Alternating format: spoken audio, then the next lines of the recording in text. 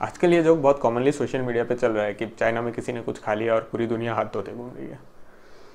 पर इस जोक से मुझे एक बहुत ही इंटरेस्टिंग सी थियरी याद आती है, केओस थियरी, जिसे आप लोगों ने शायद बटरफ्लाई इफेक्ट नाम से सुना हो। अगर आप IMDb पे जाके बटरफ्लाई इफेक्ट डालोगे तो आप पाओगे कि करीबन 69 मूवीज और टीवी शोज इस नाम से बने हुए हैं।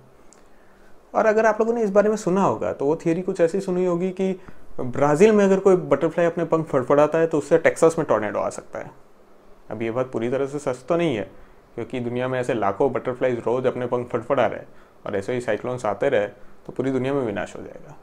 पर इस एग्जाम्पल का असली मतलब यह है कि कोई बहुत बड़े सिस्टम में कोई छोटी में छोटी चीज़ एकदम हल्का सा भी ऐसा फर्क ला सकती है कि उससे पूरी सिस्टम बदल जाए। ये बटरफ्लाई इफेक्ट है। तो इस थियरी की शुरुआत होती है एडवर्ड लॉरेंस से, जो 1962 में अपने कंप्यूटर पर बैठ के मौसम के पैटर्न्स का सिमुलेशन रन कर रहे थे। उन्होंने जब फर्स्ट टाइम सिमुलेशन रन किया तो उन्होंने इनपुट बहुत एक्यूरेटली डाला, पर next time same simulation run करने के लिए उन्होंने सोचा कि थोड़ा शॉर्टकट मारते हैं, तो उन्होंने पॉइंट के बाद के कुछ डिजिट्स ड्रॉप कर दिए। उनको लगा कि मैं पॉइंट में थोड़ा सा फर्क ला रहा हूँ इनपुट साइड पे, तो आउटपुट साइड पे हल्का सा फर्क पड़ेगा। पर वो आउटपुट देख के अचंभित रह गया।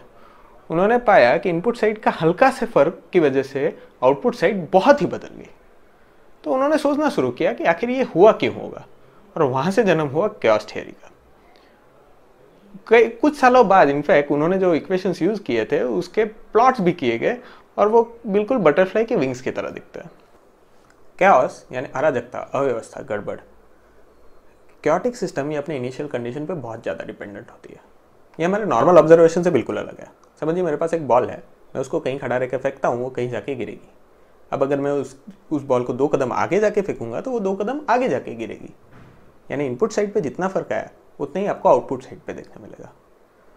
कैओटिक सिस्टम में ऐसा नहीं है। कैओटिक सिस्टम में इनपुट साइड पे थोड़ा सा भी फर्क आता है तो आउटपुट पे बहुत ज़्यादा फर्क पड़ जाता है। डबल पेंडुलम ये क्लासिकल एग्जाम्पल है कैओटिक सिस्टम का। इसके शुरुआती कंडीशन में अगर आप थोड़ा सा भी फर्क लाते हो तो आपको इसकी मूवमेंट बिल्कुल ही अलग देखने मिलेगी। वेदर भी एक कैओटिक सिस्टम है।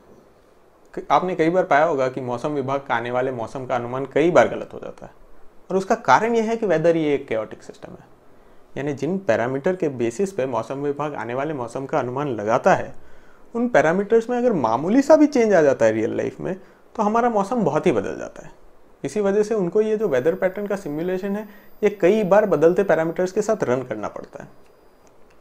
और ध्यान रखिए कि सिस्टम कैओटिक है उसका मतलब वो अनप्रिडिक्टेबल है, ऐसा बिल्कुल नहीं है। ऐसा नहीं है कि आप मौसम का अनुमान ही नहीं लगा सकते। उस सिस्टम कैओटिक है उसका मतलब सिर्फ इतना है कि वो जिन पैरामीटर्स पे डिपेंडेंट है उनको आपको बहुत एक्यूरेसी के साथ इनपुट करना पड़ेगा। अगर उसमें थोड़ा सा भी फर्क आ जाता है तो आपका आउटपुट बहुत ज़्यादा बदल जाएगा।